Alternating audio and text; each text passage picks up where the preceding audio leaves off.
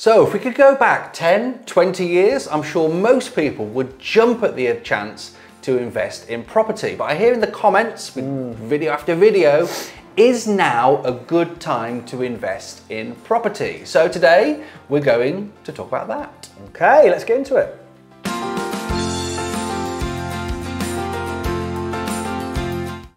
So then, money doesn't grow on trees, but in property, it's fair to say it pretty much does, hey? It grows in houses. It grows in houses, yeah. Property's been very good to me. I'm a landlord, I've been a landlord for 20 years, and I would do nothing different. No stocks, no shares, same thing, stocks and shares, no Bitcoin. Yeah. So there's a really interesting thing you said before. I'm all in. 20 years ago, right? 16 years ago, there was a financial crash, and lots of people weren't buying at that time. But if you could go back to 2008 now, you would buy, because the house prices then are so much cheaper than what they are now. Well, I was, and I did. You were, I was buying just before the crash. I was buying all through the crash, cheaper prices through. I was buying just after the crash. There's always periods of uncertainty in anything, and people stop doing stuff, but it's the brave one, the risk takers, that just carry on, right? So, is now the right time to invest in property as a question? It's like saying, is now the right time to plant a tree? So what's the best time to plant a tree? I saw a quote from our friend John the other day. He put something out there, and it was, hi, John. Generational wealth was started by one risk taker. Yeah. I like that. The truth is, the ideal time to plant the tree was 20 years ago, but the second best time is now, isn't it? Yeah, of course it is. Exactly. So, if we could go back 10, 20 years, brilliant, but hindsight's a wonderful thing. If you look at house prices throughout history, there's never been a 10-year period where they haven't gone up in value, right? So what drives up house prices? What are the key factors? Let's talk about why and how, and get into it. So there are two things that mainly drive... Two key things. One is inflation. Prices go up, always have. For all sorts of different reasons, and we'll start listing them off. The fad for families isn't going away. No. People need somewhere to live. If you look at the list of things you need in your life, shelter's number 2. Food and water, shelter is up there. So people need somewhere to live, and prices go up. Think of inflation like a car. If you press the accelerator, things go faster. So inflation can go faster, it can go slow, but it's always there. In a recession, it can go backwards, but we know that recessions, generally speaking, don't last for long periods of time. Of course, things can go backwards, but generally speaking, since records began in 1952, house prices have gone up, and I would bet my bottom dollar that they will continue to go up. Of course, there will be periods when they might be stagnant or going backwards. But if you pick your area right, and we'll come on to some of these points, even in times when prices are going down, property prices, general prices, there are areas where property prices are going up. You know that as a fact. You've seen it. So the other thing that drives up property values is the same thing that drives up the price of anything, really: supply and demand. In the UK, only about 6% of the land is available to build on, and we're only building on 3% of it. More people are renting. They're renting for longer. Average age of the first-time buyers going up. So it's a pressure cooker. They're not making any more land in the UK. It's not true of every country in the world. Some populations are declining. Some countries are vast, but in the UK, property prices go up.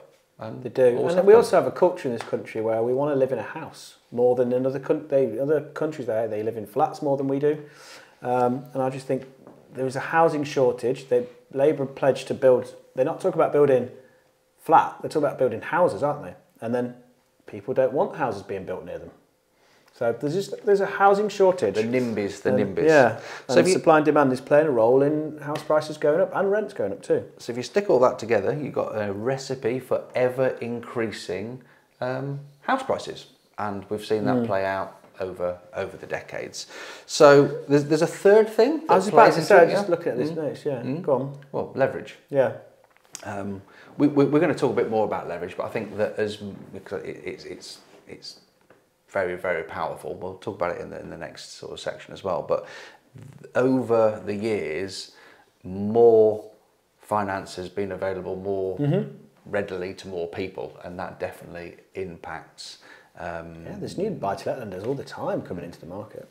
Yeah. So look, leverage is a big part of it. That's one of the reasons that prices have gone up, and it's also when the financial crash hit in 2008. That was the first time that finance markets had contracted that quickly by that amount, and that's why we had such a big shock. So things can go up, things can go down, things are temporary, fast, slow, but generally over, if you take the long view as a property investor, you should, prices are generally on an upward trend. So you might have heard lots of pessimistic predictions, news about the death of buy-to-let investing.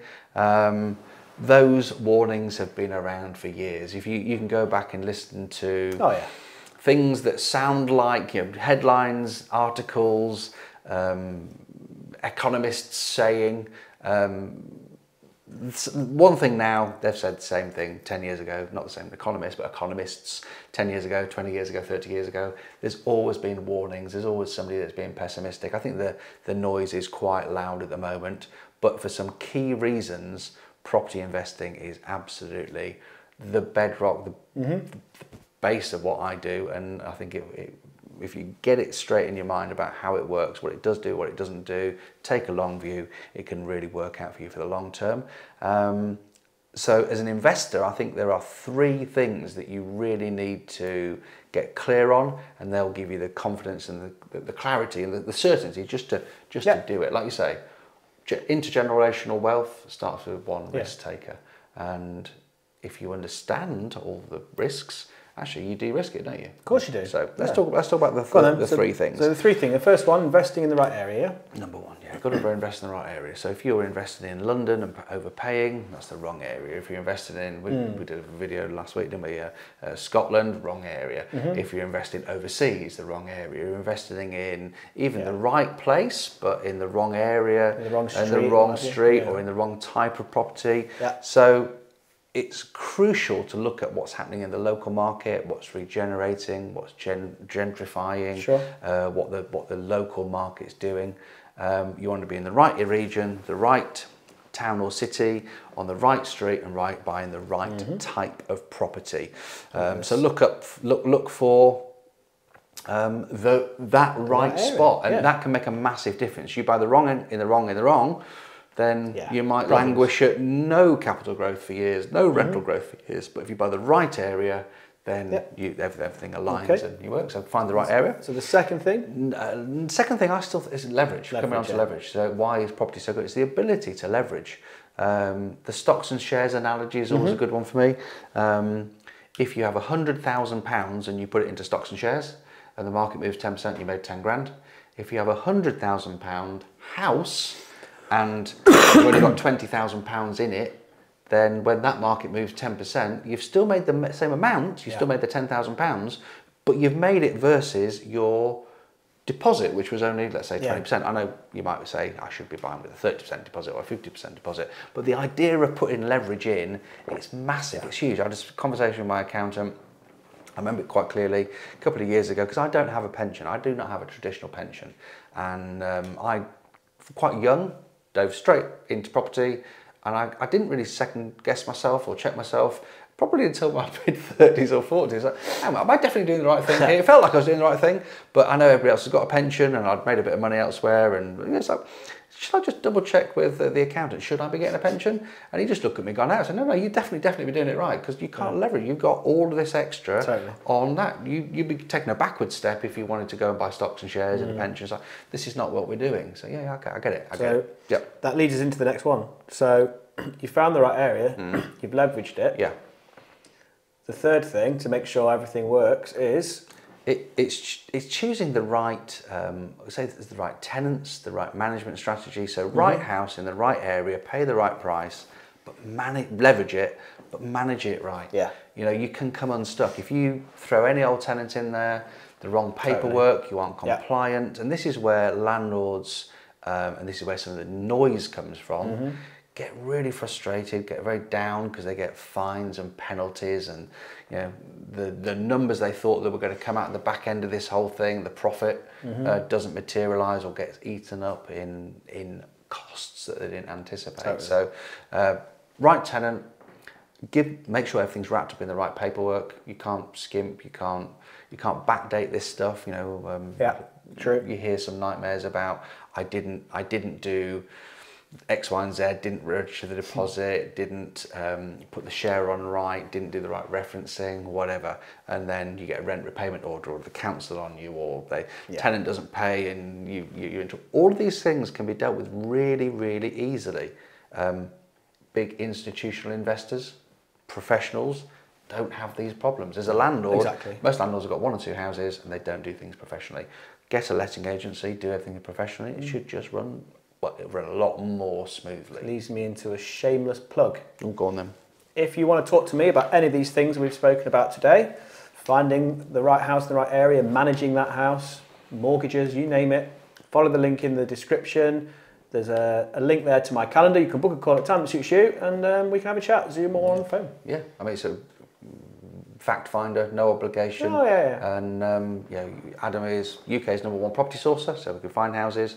We're a letting agent, and putting those two things together is unusual, and it's really important. Yeah. You know, if we find a house and we make it compliant, whatever renovation tart-up that's needed, and then manage it for the long term, for the next 10, 20, 30 years, that's the kind of partner you want. So indeed. That's what we can do. All so right. That's it for today. Hopefully we've shed a bit of light on it. Money really does grow on trees if you're talking about being a buy-to-let investor.